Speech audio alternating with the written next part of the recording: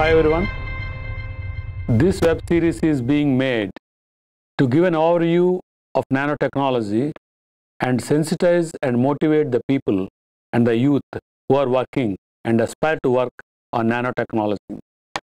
They can be from any field, any engineering or science area, but they can get into nanotechnology. That's what I'm going to emphasize this. For any kind of applications, it can be health, energy, environment, and agriculture. So I'm going to take you to how this can be done with the fundamental concepts of nanotechnology and connect it to the engineering and science areas. This is being made to give an overview of nanotechnology to people, students, teachers, and scientists who are working in the area of nanotechnology, and whichever area they work, whether it is engineering or science field, how to connect them to nanotechnology. That is what I am going to emphasize in this episode and rest of the web series. I can assure you all that there is a tremendous and great potential for nanotechnology in various areas of applications. Usually nanotechnology deals with the materials with the dimensions in the nanoscale. And when I say nanoscale, it means it is defined as material with dimensions of less than 100 nanometer is called nanoscale. It can be any dimension. It need not be in 3 dimensions. For example, a particle with 3 dimensions is a nano dot, or quantum dot is called a nanoparticle. Or a wire, it can be any long, but only diameter can be nano, like carbon nanofiber or carbon nanotube. And it can be a film or a flake that can have only thickness of nanometer, and that also can be called a nanomaterial. And if you talk about mechanical components for engineering people, and the component having the grain within the component, if that is in the nanoscale, then also it is called nano-grained component material. For example, a connecting rod in electric vehicle or automotive vehicle. So this is what nanoscale means. And any material that comes in the nanoscale, it starts showing tremendous different properties, and then those properties should be exploited to get into a particular kind of application.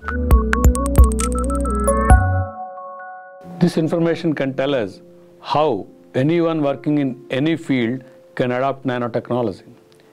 A person working in the chemistry, physics, mechanical, metallurgical, chemical engineering, or agriculture sciences, biomedical, and electronics. Anyone can connect to nanotechnology.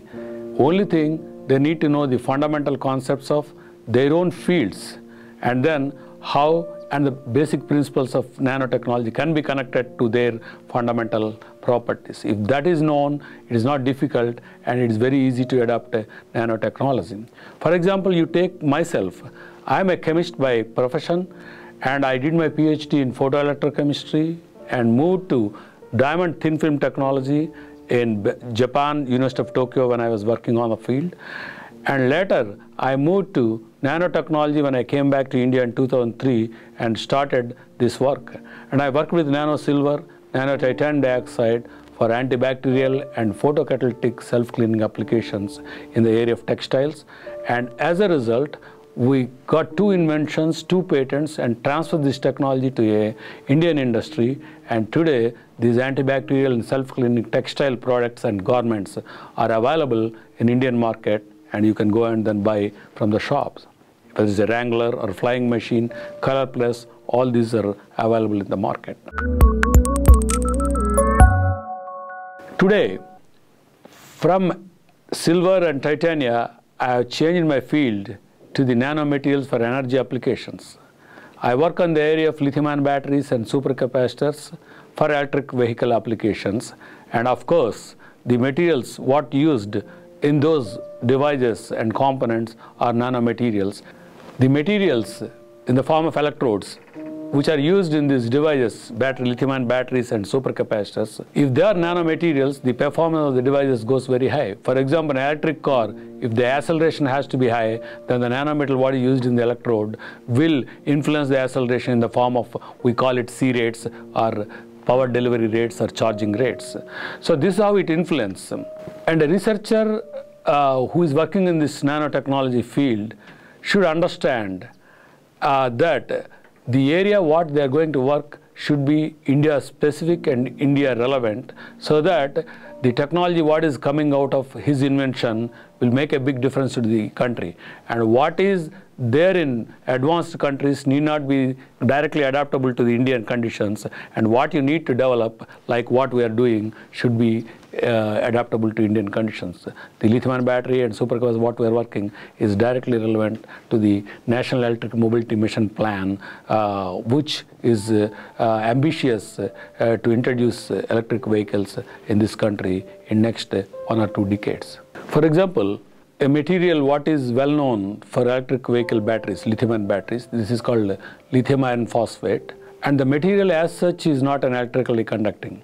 Please remember, for a battery electrode, the material should be electronically and electrically conducting. And since lithium iron phosphate, though it is known that is a good material for electrode, but it could not be used until 1990s because of its low conductivity. And when the nanotechnology came into picture, then people started making the lithium iron phosphate into nanoparticles and coat with a conducting carbon and use this coated lithium iron phosphate particles for the electrode materials. As a result, because of the small particle size, the electron what is generated in the particle will diffuse very fast to the surface, because the diffusion length what it requires is on par with the dimensions of the nanoparticle. So it easily reaches the surface where the conducting carbon is already there, which picks up the electron and gives to the current collector. So if there is no nanotechnology, and it could not have been possible, and this could not have been realized. So a lot of particles, then from that concept, a lot of nanomaterials used in electric devices, intentionally they are made into nanoparticles and nanomaterials, and the performance of the batteries are being improved tremendously time to time.